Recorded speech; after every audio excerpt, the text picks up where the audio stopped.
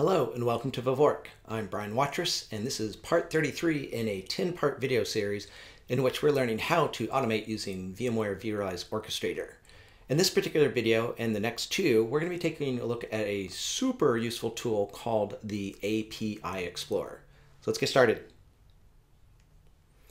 So what is the API Explorer? Well, the API Explorer is an incredibly useful tool that documents every single object that's defined by Orchestrator and the plugins that you install.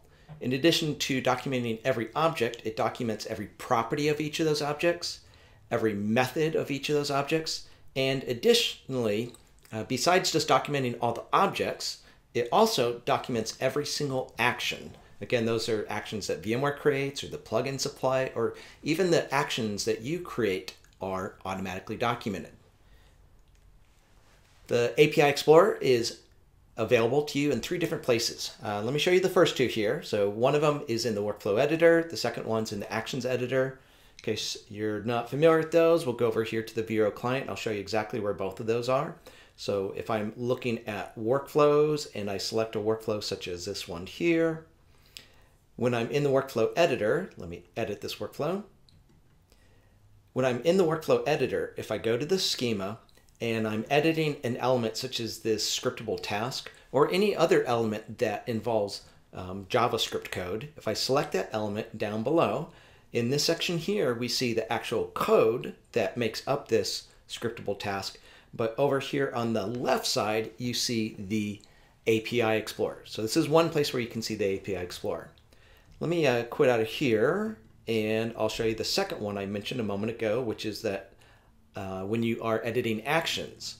So I'll click on the Actions tab, and I'm just going to randomly pick one here. So just randomly selecting this one here. When you're editing an action, let's edit the action. If you go to the Scripting tab and are editing your action code, again, this is JavaScript code. When you edit an action over here on the left side, once again, we see the API Explorer. So again, that's two places where we've seen the API Explorer. But let me go back to our slide here and tell you my favorite place to go to look at the API Explorer.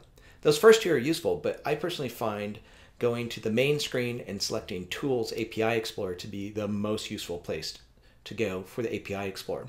All three are equivalent, but I personally prefer the third. So let's go take a look.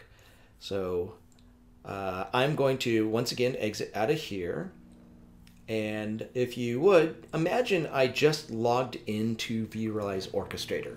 So when you first log into vRealize Orchestrator, you're in the Run view and it looks like this. And in that view or any other view, up at the top, there's this Tools drop-down menu. And one of the choices in there is API Explorer.